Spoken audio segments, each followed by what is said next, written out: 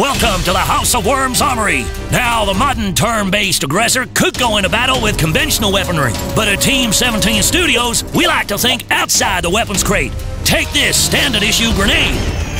Lame, huh? But check out this bad boy, the Holy Hand Grenade.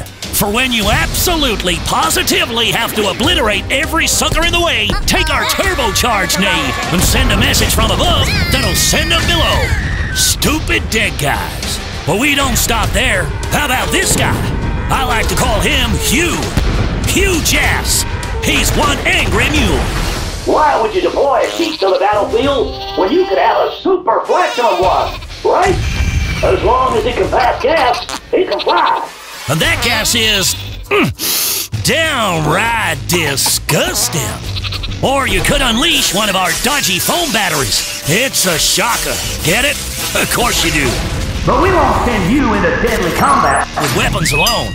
Vehicles, you know you want them. Hello, cutie pie. But sometimes the best form of defense is hunkering down and waiting for it all to blow over. And we have a sweet new line and mounted guns. Got some time to kill waiting for the next onslaught? Our crafting crates mean you can build your own weapons, like the Bazooka Pie.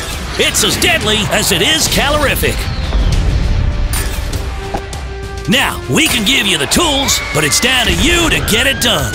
Pick and choose from 81 ingenious weapons and utilities. Then, obliterate, terminate, and eliminate worms in 40 campaign missions and challenges. And up to 6-player online and local multiplayer. And that's 48 worms to destroy. This is Worms W.M.D. We're mighty dangerous. That was, like, totally amazing.